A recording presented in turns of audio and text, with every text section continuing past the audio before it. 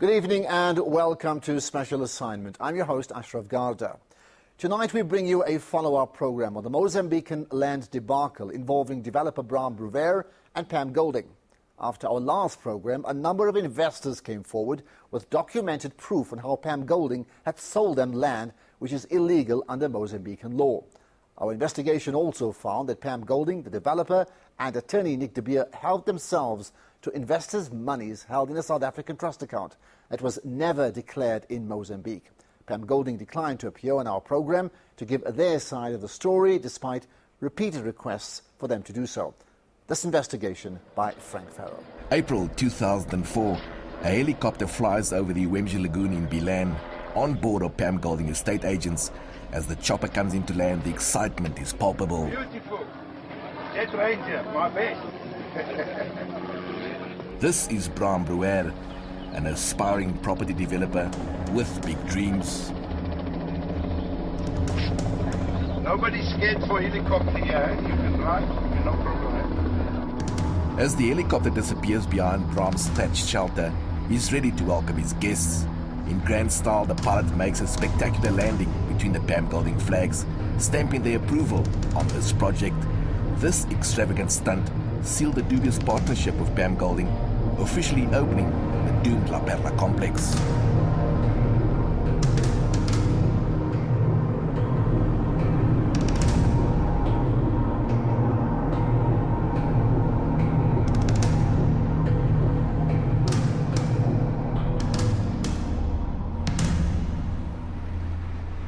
In 2001, David Strong and his business partner Pat Kloch owned a petrol station here at the busy intersection of Barry Herzog and Tana Road.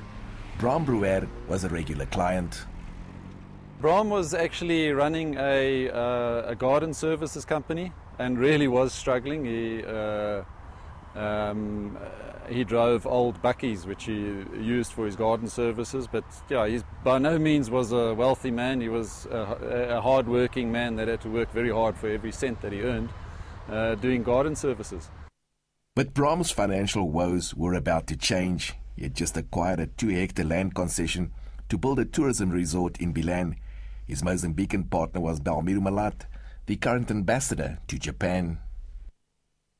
Mr. Malati applied for all the building licenses. I had nothing to do with that. The papers is in Portuguese, and I had a check by my lawyers. And Pam Golding had a check by their lawyers. The company was registered as a Pérola Limitada.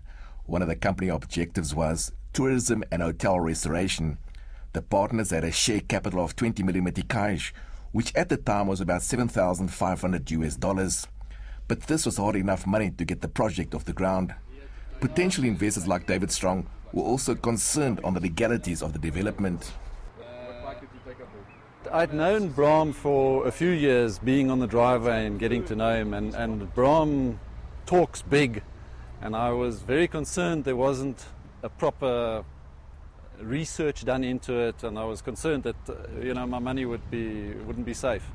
And then I think 2 years or so into it, he'd tied up Pam Golding. And the moment he did that, it made me feel a lot safer and at least put me at ease that a company like Pam Golding would have done their due diligence and would have done their research and looked into it and made sure that at least, if we put money into it, that our money is safe. It was this pamphlet that caught David's eye. The prospect of owning a piece of paradise for a mere 150,000 rand had many investors interested. However, there was a catch. In small print it states, transfer of ownership to homeowners can only occur once a residence has been built. But to build a home, you first have to buy the land, which is illegal under Mozambican law. We took the pamphlet to Godinho Alves at the Investment Promotion Center in Maputo for his comment. As you see here, so they are selling only the empty stands, not but they should sell the developments on the ground on that property. The law puts it very clear. The transfer of land is on the basis of what has been developed on that ground, not land. That's the transfer of the concession. However, with a high-profile company like Pam Golding marketing the project, Many investors felt safe buying into the deal, and it was only a matter of days when David's business partner Pat Clough signed the offer to purchase. Essentially, once we had decided that we were going to go ahead with the purchase, I accompanied Bram Brevet to Pam Golding's offices in Hyde Park. I went there, met with all the parties, and we signed the documentation, and paid over the money. This is the document signed at the Pam Golding offices. A sub-concession for 603 square meters of land. He paid 325,000 rand for the undeveloped piece of land, plus the transfer fees. The money was paid into the Beer Attorney's trust account. Coutinho Alves says this contract is fraudulent and is a violation of the Mozambican law. Is this legitimate? No, it's not legitimate for Mozambique, because this trust account was not done in Mozambique. It was done in South Africa, but not in Mozambique. But remember, no data the transaction should not be on the land, but on the development. So it's not about the land, the development, it's about land. Investors' monies were paid from Nick de Beer Attorney's trust account to Pam Golding and Bram Brewer. The attorney also received the cut. Pam Golding acknowledged receiving about R500,000 rand in commission fees. This letter from Nedbank shows how Bram was paid more than 300,000 rand per month. In just 10 months, it collected more than 3 million rand. The law requires that banks investigate sudden increase in money deposits. Nedbank declined to comment. Forensic analyst Robert Cameron Ellis says banks have a responsibility to report suspicious transactions to monitor potential crimes. There are many individuals who've been accused of fraud and corruption who are now also being prosecuted for money laundering. But taking the banks on hasn't yet happened. And we're waiting for the Financial Intelligence Centre to actually take the banks on for not reporting a suspicious transaction. Bram became a property tycoon overnight. With the money, he bought an airplane for 2.3 million rand. He splashed out more money on a fancy car, motorbikes, boats and horses. This amateur video footage shows potential investors disembarking from his plane in Bilan. He was living the good life.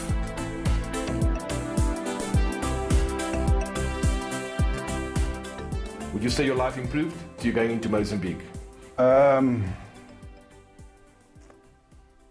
For a short while, yes, for a short while. You made a lot of money. I've got nothing today. I drive a 1992 Ford that I bought from Mrs. Van Wyk. That is scrap. What car were you driving when you arrived in Mozambique? When I arrived in Mozambique, I had a Toyota Bakkie. That's what I had. And after that, you bought a Range Rover? Yes, from the bank. You can buy a Range Rover from the bank. But it must be about R1 million for a Range Rover. No, I think they were about 600,000. It depends if it was new or second hand. Is that a crime? No, you were making a lot of money, Mr. Brewer. Aeroplane? Yes, I bought the aeroplane for a while, cheap, and fixed it, like I do with most things. Is that a crime? But your life certainly improved. Well, I don't know. I've always had a good life. Coming up next, we confront Bram Brewer on his business dealings with Pam Golding.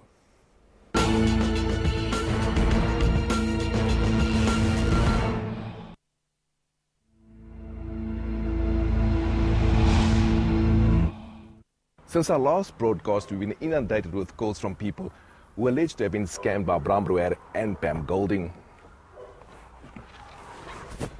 Bram Brewer also approached us to give his side of the story, but since then he's been ducking and diving. Today, suddenly out of the blue, he's agreed to speak to us. Let's go see if we can set up an appointment with him. We drive through the leafy suburb of Greenside, Johannesburg, to Bram's house. A few meters from his home, I stop the car to make a phone call.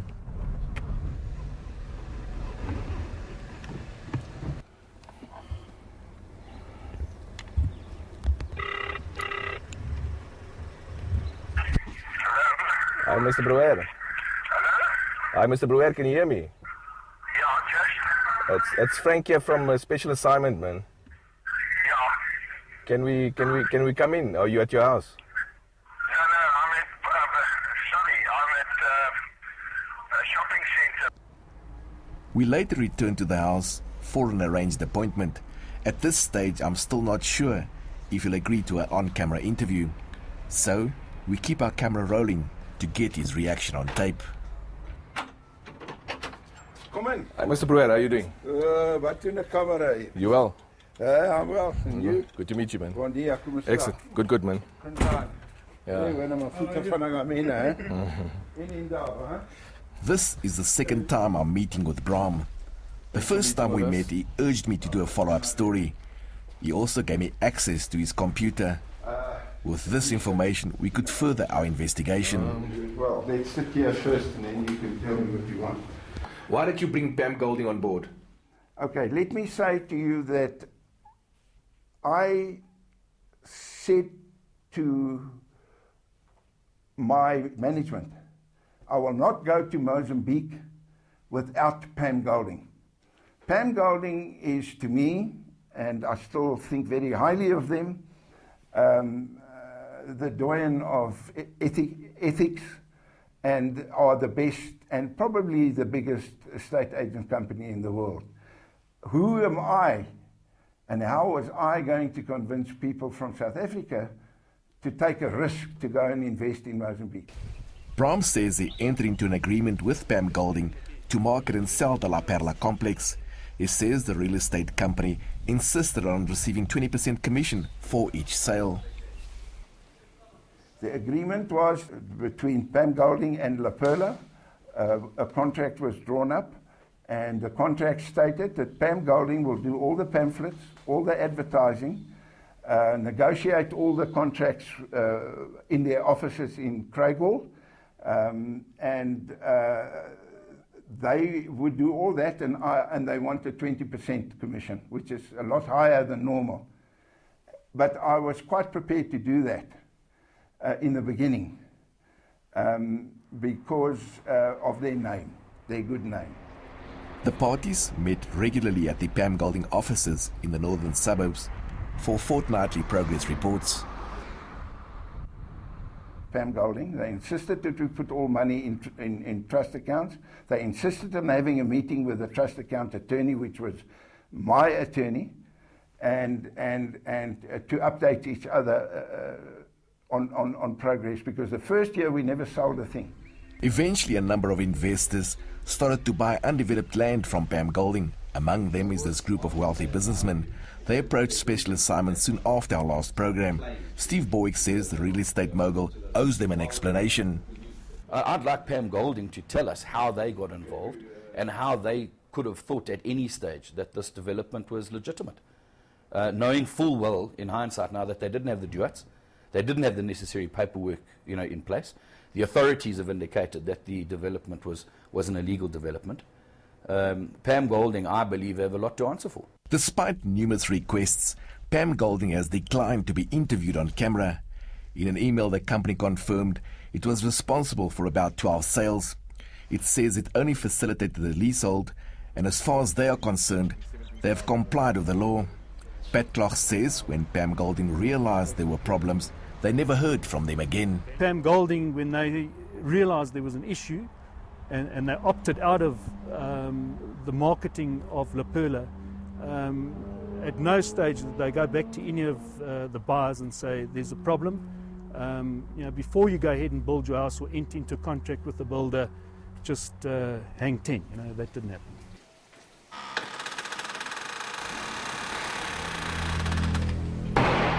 At this stage, Pam Golding also terminated their association with La Perla. However, Bram Brewer continued to expand his property empire, taking more investors' money. This is Blue Diamond, a stone's throw away from the La Perla complex. Mozambican businesswoman Yolanda Fernandes says Bram came to a furniture shop in Maputo to sell her this project. Ele já tinha passado na minha fábrica e numa das minhas lojas. Ele já me conhecia. Eu é que devia e fiquei por ir para o Bilene, conhecer o Sr. Bram Brewer na casa dele e ver os projetos que ele tinha. Fernandes shows me the signed contract. She says she paid Bram 200,000 rand cash, but the development never went ahead and has since been abandoned. She says he promised to reimburse her the money, but she's still waiting. Chegou na minha loja, levou uma parte do valor, mais ou menos, deu, parece que eram 50 e tal mil rands, isso convertindo em rands, mas levou em meticais. E depois veio uma segunda vez, também numa outra minha loja na Avenida Angola, também veio levar outro valor. Salvo prior to Gulf Estate was another project. It was sold by Sean Brown from Gulfhaven. More than 100 investors bought timeshare and property. But this project didn't even get off the ground. Sean Brown, Bram Brouwer and attorney Nick de Beer allegedly conned investors out of more than 15 million rand. Our attempts to get hold of Nick de Beer were unsuccessful. Bram's net bank account shows he pocketed more than 5 million rand from this deal alone. I've got letters and correspondence where we said to Sean Brown, stop, you're making promises to people that is unrealistic. Meanwhile, the Hawks' investigation into the fraudulent activities of Bram and his associates are ongoing. We are investigating fraud, and our suspicions is that it was a scam, because in Mozambique you're not allowed to sell land to people. The people that are implicated enriched themselves, and that they falsified what their intentions were. And so the fact that the fraud was committed in South Africa, in that the money was deposited in a trust account in South Africa, it gives us the power to investigate. I asked Bram where the money went. This is when he stopped the interview. This is exactly why people said I shouldn't appear on your program, because what you're doing now. Leave it. This interview is over. You can put your camera off. Thank you very much. Thanks. I've tried my best. I think you're really not a nice person. It's exactly what I thought you were going to do. So what does President Armando Guebuza feel about the seizure of South African-owned properties? We'll get the answers after this.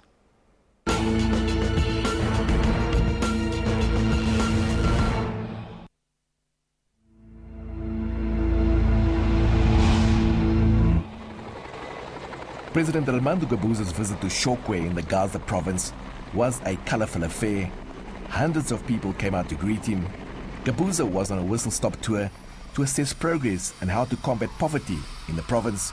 Mozambique is one of the poorest countries in the world. It ranks fourth from the bottom of the UN's Human Development Index, behind the likes of Afghanistan, Ethiopia and Liberia. At a press conference, I asked the president on the importance of South African investments. He responded by saying I should direct this question to the governor of the province. Seria uma boa pergunta perguntar ao governador, porque essa é uma coisa que se circunscreve a esta província. President Guebuza said he didn't know about the closure of South African resorts, but said all investors are welcome as long as they comply with the country's land laws. A não ser que desconfiança é essa, a não ser que empreendimento é. Mas eu penso que em qualquer país há normas. Portanto, se fecharam empreendimentos sul-africanos, também fecharam alguns empreendimentos moçambicanos e outros que possam aparecer. O nosso país é país em que a lei deve ser respeitada. According to the Tourism Ministry, South Africans were the first to develop Mozambique's tourism sector. Investments last year amounted to about $300 million. So why is it that government is closing down property developments?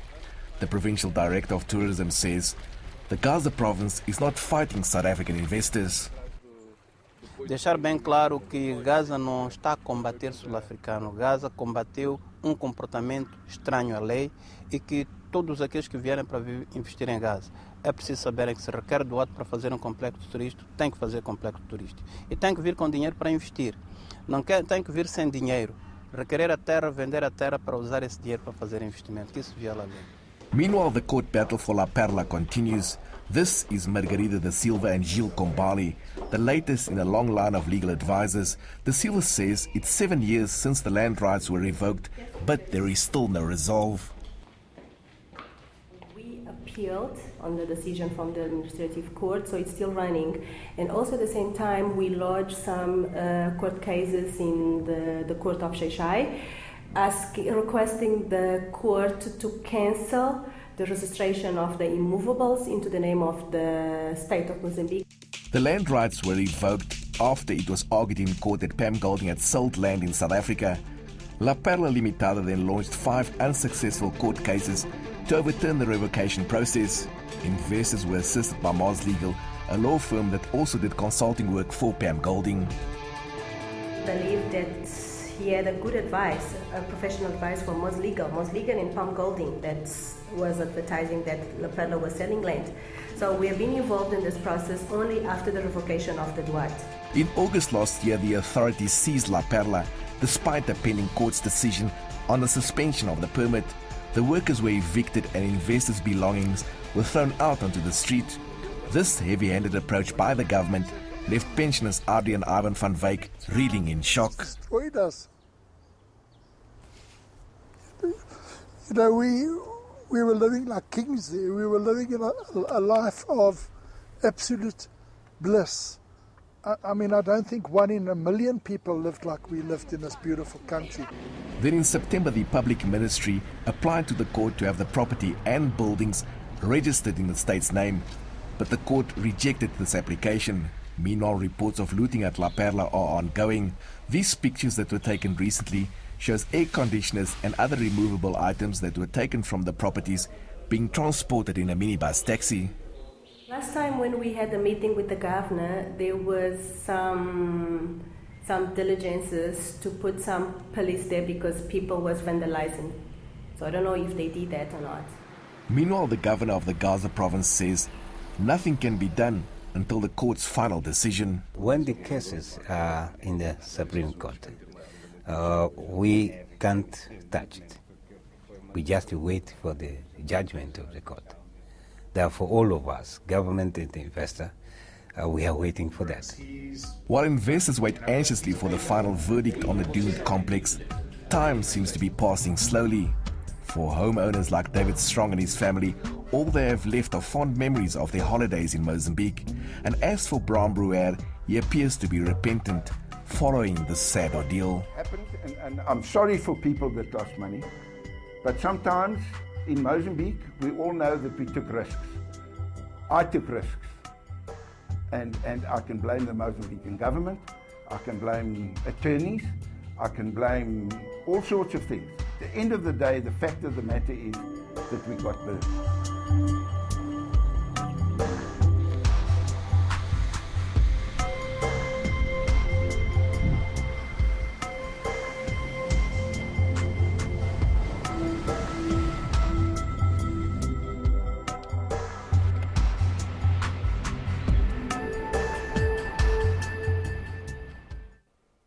So, who do you think is responsible for what happened in Mozambique? Give us your views on the story. If you're tweeting, use the hashtag special assignment, and you can also Facebook or email us. And at 2:30 p.m. on Friday, I'll be taking this discussion further. That's on my show on SAFM Radio. Now, I've picked out 2 comments from the many received about last week's show on the funding crisis in the NGO sector. Moatludi Moguera wrote, "Hardia is a mirror that reflects South Africa in its current form. Our values, our environment, our priorities, our future, if nothing drastic happens." While Rashid Raja emailed saying, "I just watched the most saddest plight of Hardia Williams and the many other women in our country. Thank the Almighty God for the many hard-working NGOs in South Africa who are doing great work in sheltering these women with minimal resources which should be provided by our government." Yet another shortcoming in our government. Well, that's it from me. Join us again next week when we point out the issues that matter.